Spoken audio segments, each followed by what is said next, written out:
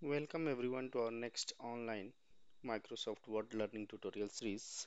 Here in this tutorial, we will see how to use Word page break option. Suppose you have a 4 point on this page, first page, and you want each point on every page. So generally what we do, like we start keep pressing enter, enter, enter. Like this, we manage to send this second point to the second point page. But there is a option in Word. Go to insert here and click on page break. Now you can see the second point is on second page. Again click here, again click page break. Third point is on third page. Click on page break.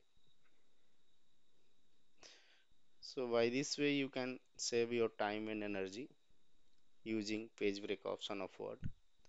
Thank you for watching this tutorial. Please subscribe our channel on YouTube.